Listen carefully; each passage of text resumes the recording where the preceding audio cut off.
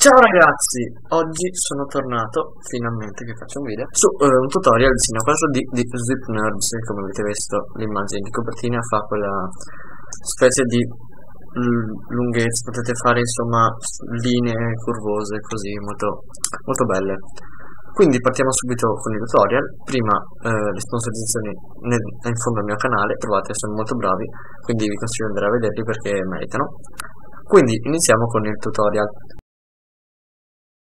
Creiamo una spline, allora clicchiamo qui sul quadratino giallo con la S gialla e nera qui e teniamo premuto e abbiamo freehand, linear, cubic, bezier, b-spline, akima. In questo caso noi sceglieremo b-spline perché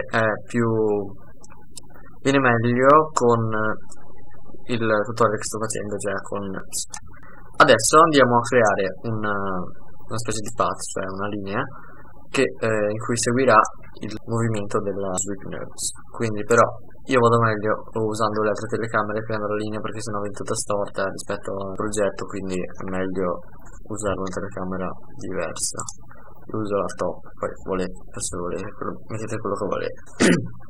Comunque andiamo e tracciamo una linea, prendiamo un punto, un altro punto e sempre se usate il B-spline riuscirete a muovere il punto facendo ruotare la linea in mezzo. Quindi io faccio così, poi vediamo, faccio una S, ecco, S è abbastanza bella, poi magari torniamo indietro di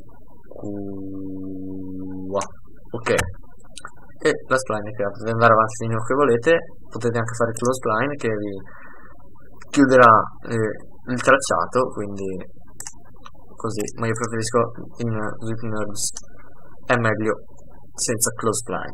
Quindi adesso torniamo su perspective e vi ho creato questa linea qua, naturalmente rispetto alla telecamera che avevate voi.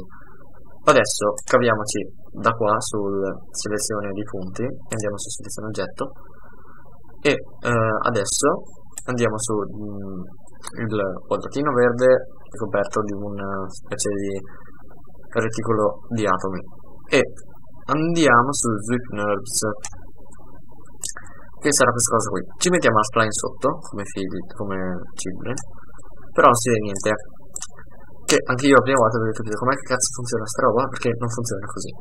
Adesso, dopo aver fatto sta roba, dopo averla messa sotto, prendiamo sempre da dove abbiamo fatto per fare la spline, prendiamo una di queste forme in modo che dopo la forma, la larghezza della Sweep NURBS sia così. Possiamo anche disegnarla con per esempio il bezier, il cubic, così, ma stavolta sceglierò il cerchio. Quindi adesso creiamo il cerchio, lo mettiamo sotto ancora Sweep NURBS e così vi verrà il tracciato, soltanto il cerchio traccia il tracciato, vabbè. Ok, adesso naturalmente diminuiamo il cerchio che viene meglio e così viene cosa. Attenti a non mettere prima la spline e dopo il cerchio, perché sennò viene fuori una cagata pazzesca. Praticamente il cerchio e la spline, cioè così la spline segue il cerchio, che non ha senso, quindi vediamo i settaggi.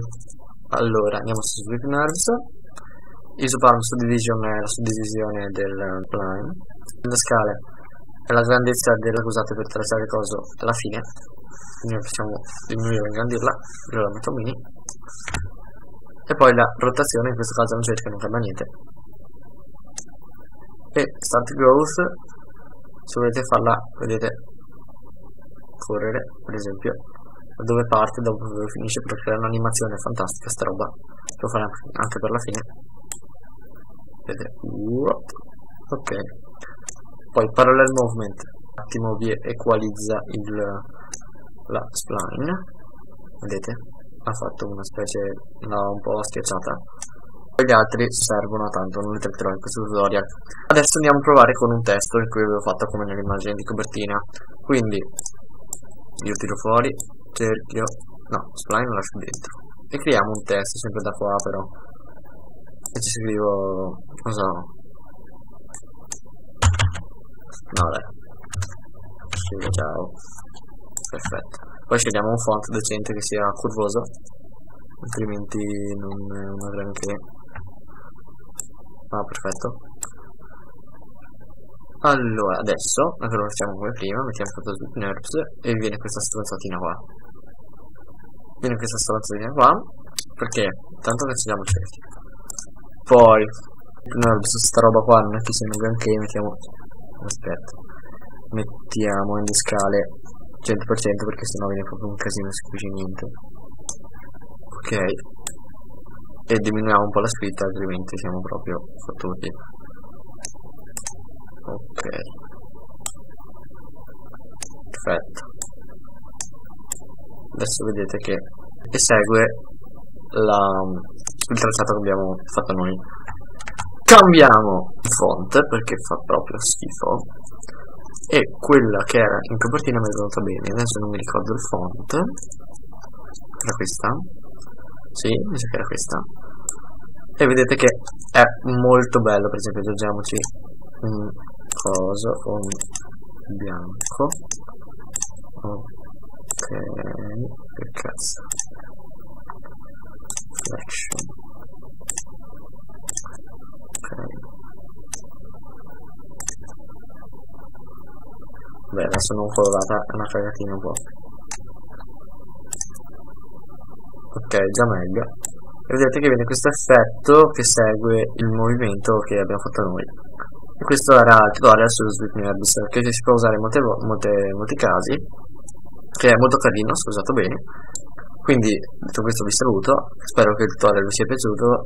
Iscrivetevi per altri video perché c'è molto da imparare. Adesso farò tutorial molto più fighi di una volta, perché adesso sono molte più cose di prima. Lo speciale di 100 iscritti è rimandato perché i dati sono crittografati, devo ancora decrittografare. Insomma, se volete una spiegazione andate su il video degli auguri di buon anno, che spiego un po' di robe. Ciao a tutti, commentate per dirmi se vi è piaciuto, se volete altri tutorial, se spiegazioni un po' fatte diversamente.